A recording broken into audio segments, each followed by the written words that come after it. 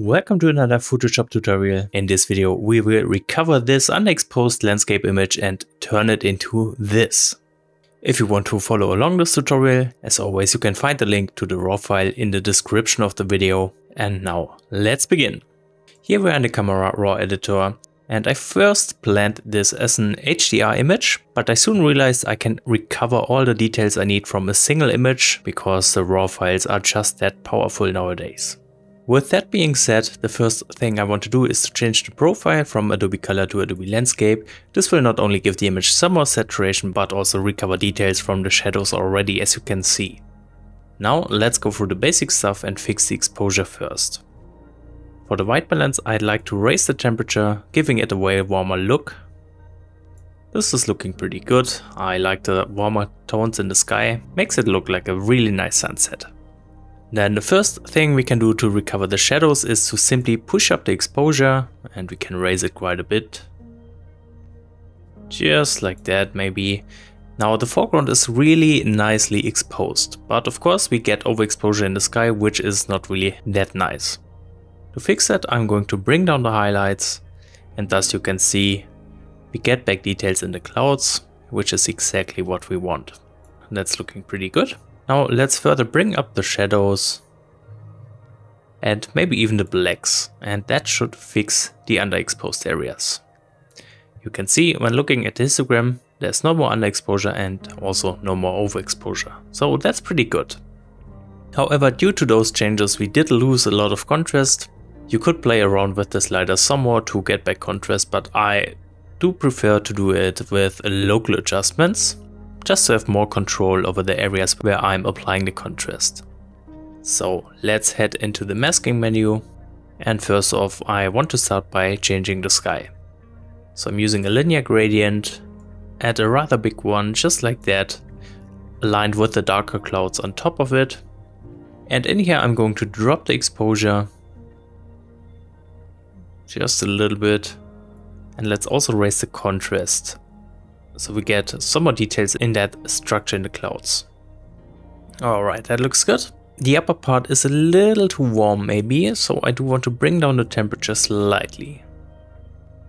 Alright, now let's add another linear gradient right away, and I'm creating a smaller one at the very top part of the sky, just like that. And again, I do want to introduce some contrast, just to make the clouds a bit more interesting up there. And I can also make this area darker by bringing down the shadows. Okay. Then I do want to work on the foreground, so let's use another linear gradient. And I guess I'm just dragging it up like this. Maybe a little higher. Alright. So in here I do want to also increase the contrast by making the bright parts a lot brighter. So let's raise the highlights. I'm going to raise them all the way up, and at the same time I do want to drop the shadows, just like that, and then maybe add some contrast. Alright, contrast wise this is looking pretty good, but I also want to add some sharpness to that field in the foreground, so let's bring up the texture, and let's also bring up the clarity a notch. Perfect. Then let me see, I do think I want to add some light bloom effect just around that bright spot behind the tree, and for this reason I'm using a small radial gradient, maybe like this, rotate it a bit to fit the light in the back, and in here I'm raising the blacks. I am also raising the saturation because we can add some color to this area this way, and then let's drop the dehaze very carefully. That's looking really good. We can enhance this some more by using another radial gradient. This time I'm creating a bigger one, just slightly bigger like this. And in here I just want to bring down the dehaze, just like that, and you can see that light bloom effect looks really good in here. Alright, then what can we do next? I think I want to further work on the foreground, so let me create another linear gradient. Actually no, let me create a sky selection, and now I'm inverting this selection to select the landscape in the foreground like that. Here we do have some parts of the sky still selected, so I'm going to subtract with the brush tool and just brush over the sky up here. Just like that. Okay. So with that landscape selected, I want to raise the whites. Let's raise them quite a bit. Just like that. Nice. I do think I want to add another landscape selection, so again, let's create a sky mask. Then I am inverting it again. Use subtract with the brush. And I'm just brushing over everything up here, including that tree. Also, I'm going to subtract a linear gradient from the near foreground because I don't want to change that area. Let's see, maybe like this. And in here, let's further raise the highlights. Some more contrast. And increase the whites. Alright, that's looking really good. Finally, I do want to create another sky selection. This time, however, I do want to use it for the sky. In here, I just want to slightly drop the temperature. Okay, that's looking a bit more natural than before. And that's it for the local adjustments. Now let's compare this image to before. You can see we have recovered all the details we need very nicely, especially in the field in the foreground. We also have a lot of details in the tree and in the clouds without too much over or underexposure.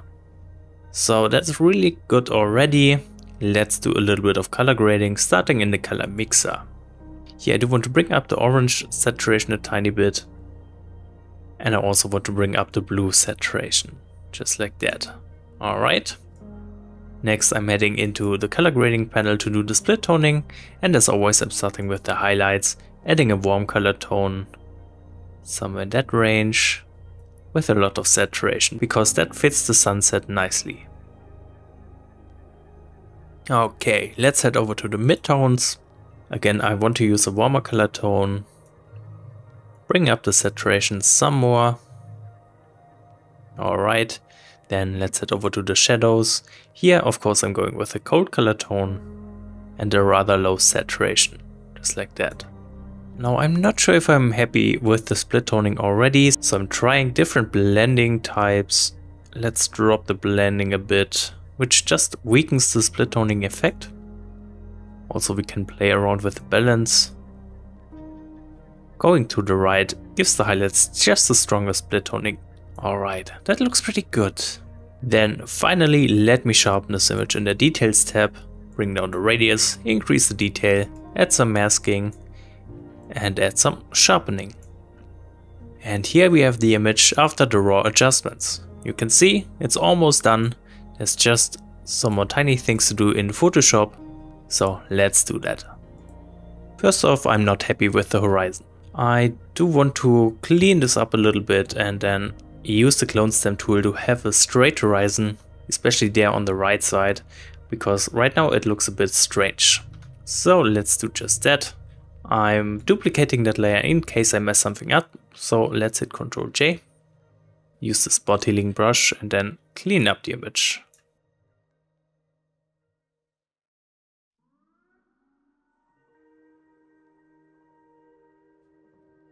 Alright, looking closely at the area you might see some repeating patterns in here, but I think zoomed out it's such a small area it won't be noticed if you don't know there's anything changed in here.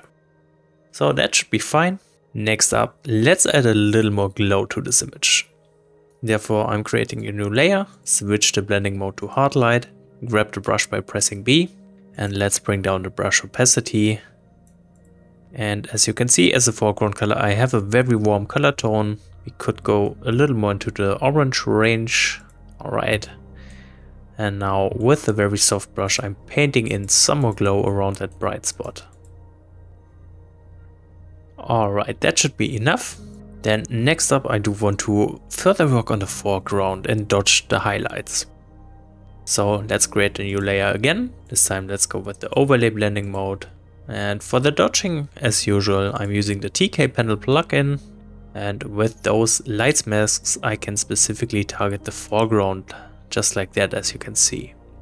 So let's create a layer mask with the lights 2 mask. on our overlay layer. Then again, I'm using that warm color tone from before with a higher brush opacity. And now I'm just carefully painting in on the foreground, like that. And thus we can just slightly brighten up the foreground. We could maybe make the foreground color a bit brighter, but I don't want to overdo it. I think it looks good this way.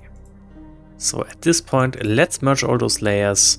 So I'm going to select them all and hit Ctrl E. And now I want to use the spot healing brush and just fill a few of those gaps in the tree branches, because they are a little distracting. Just like that. And I guess that's it for restoring this a little underexposed single RAW file. I hope this was an interesting tutorial. If you have any questions left, feel free to ask in the comments, and thank you very much for watching this video.